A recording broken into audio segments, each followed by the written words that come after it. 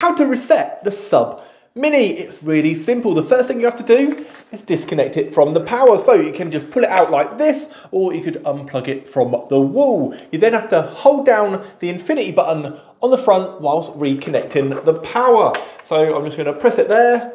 I'll rest it on my shoulder, reconnect the power, keeping the infinity button held down just here. And then we're just waiting for the white and amber to flash. At the minute it's just flashing white, but if we keep waiting, and there we go, it's now flashing amber and white. That is done. So when it's actually ready, it'll be flashing green. And that's it, nice and straightforward. That will reset it back to factory default settings, so you can now sell it or just reconfigure it back into your app. If this video is useful, please give me a like, and if you're not already, please consider subscribing.